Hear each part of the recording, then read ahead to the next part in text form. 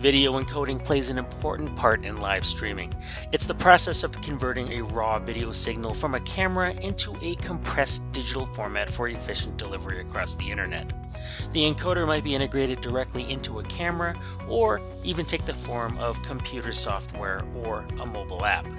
Often, the encoder as a studio tool is used to both apply a codec that compresses the video signal and implement a protocol to transport that stream over the internet.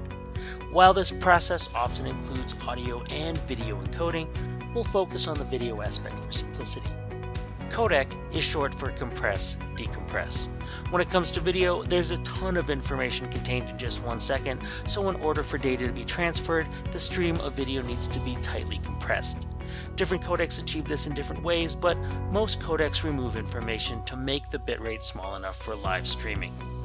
Visual algorithms are used to eliminate data that'll go unnoticed by the human eye, and motion compensation techniques are used to reduce redundant data between frames. Once the video has been compressed to a suitable bitrate for the available bandwidth, it's streamed using a protocol. These streaming protocols take the data and reorganize it as needed, breaking it up into optimized chunks for delivery. Some streaming protocols employ standards used by computer networks. They do error checking to ensure nothing gets lost or placed in the wrong order. And other protocols use standards made for servers and clients. They apply more modern methods used by browsers today.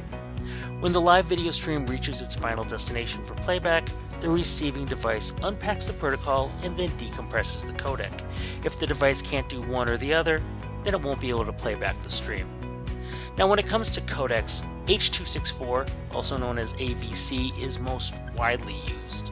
That's because it's been around for so long, most devices can play it back. The newer H.265, also known as HEVC, works better for compressing higher resolutions, but royalty concerns have limited its adoption by devices.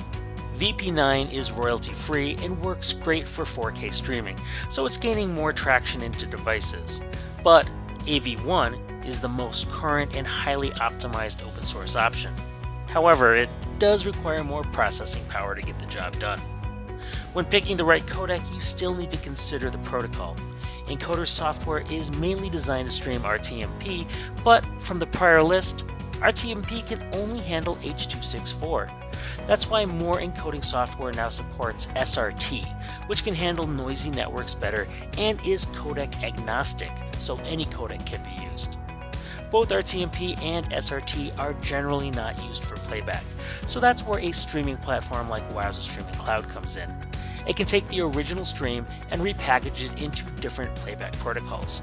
Now this might be HLS, which supports both H.264 and H.265, or MPEG-, which like SRT is codec agnostic, or even WebRTC, which handles H.264 and VP9. AV1 support is also on the horizon. Alright, so that's it for how video encoding works in the world of live streaming. If you'd like to learn more to help pick the right codecs and protocols for your live streaming needs, please contact us at Wowza.